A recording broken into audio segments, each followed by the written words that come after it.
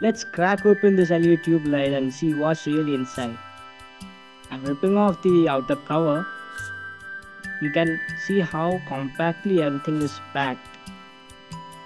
This outer shell isn't just for looks, it protects the internal electronics and LED strip from the dust and moisture.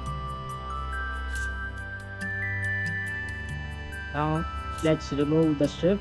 Oh, it's connected to a long wire. Now it's out of the shell.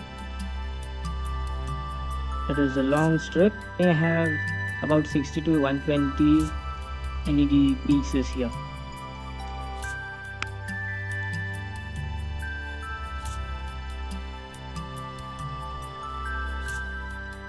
What you see here is the inside of the LED tube light driver. The two wires you see at the bottom bring in AC power from the mains.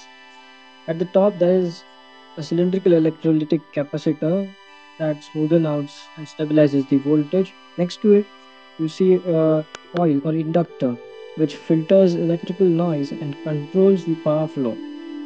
That blue rectangular component is a capacitor used for filtering and keeping the output stable.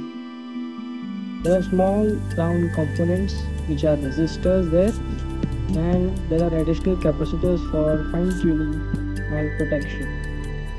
Here is the basic diagram of all the components of LED. What we now see is a outer jacket of the LED strip, the outer housing. Let's throw it away.